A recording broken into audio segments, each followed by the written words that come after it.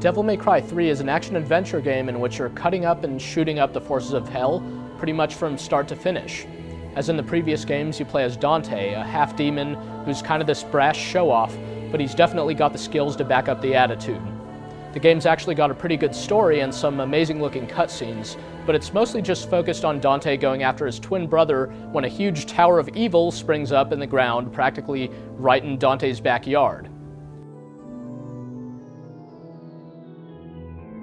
Devil May Cry 3 isn't just a hard game, it's an insanely hard game. It took me 2 days of playing just to get past the second level, so I'm talking about like 15 minutes worth of gameplay over the course of 2 nights. It's hard to wrap your head around all the controls and to realize that, above all, this is a game about getting out of the way before bad guys hit you. That's all easier said than done, though, and at first the camera and the controls gave me a lot of trouble. But eventually everything clicked. I got it. Suddenly the game turns into one big, crazy, freeform combo. You can change weapons in mid-combo and attack foes on the ground and in the air and pretty much anywhere and just keep wailing away at all of them until no one's left standing. So there's a huge learning curve to get past, but it was really satisfying to get to the other side. You can read my review for all the other gory details about that. The game's boss fights are definitely one of the highlights. There are lots of different bosses, and these guys pretty much epitomize the experience.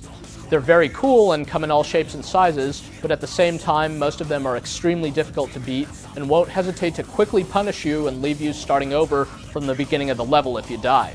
But again, it's really rewarding to finally beat them, especially since Devil May Cry 3's got some really amazing looking cutscenes in it. This game is just needlessly difficult at first, but for the most part it actually gets easier the farther in you get. That's because you'll be learning the ropes even as you're picking up new weapons and gaining new abilities and finding useful items. My advice is, be sure to stick with the default Trickster style for Dante, which makes avoiding damage a lot easier than usual, and as soon as you unlock the easy difficulty by dying a few times, start over on easy.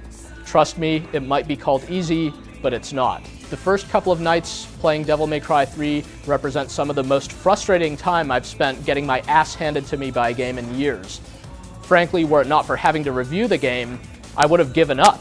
I normally like tough games, but if a game's first boss is harder than most games' last boss, I know I'm in trouble.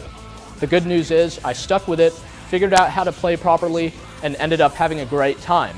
So yeah, now I feel like I'm in some sort of special I finished Devil May Cry 3 club, and it's rare that games make me feel special for finishing them anymore.